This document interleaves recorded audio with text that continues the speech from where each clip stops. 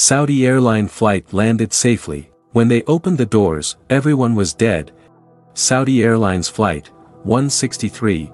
A Saudi Airline Flight 163 took off from Karachi for Jeddah on the 19th of August, 1980. The flight had departed, but in midair, a fire broke out inside. A state of emergency broke out, and preparations were made for the plane to land. Everyone inside was dead. What's so surprising is that the plane landed safely, but when the doors were opened, all 287 passengers and 14 aircrew members were found dead. No one had survived, neither the staff nor the passengers.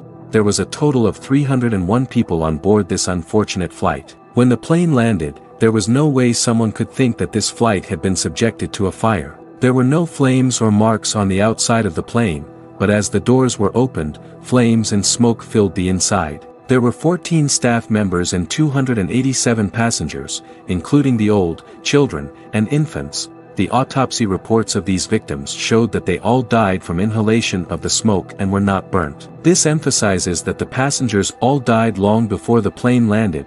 The flight departed from Karachi. This flight had to be landed at Riyadh International Airport, now the Riyadh base, but the ultimate destination was Jeddah.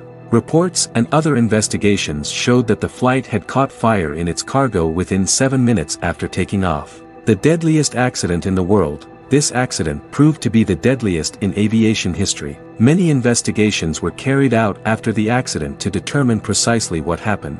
People from around different continents were on board, including Pakistan, Britain, Japan, the Philippines, etc. The pilot problem. Reports had shown a pilot problem due to which the fire broke out. The mystery, however, was why the captain did not order an emergency on the plane after the fire had been known. Some questions remain unanswered, which probably only those on board could have explained well.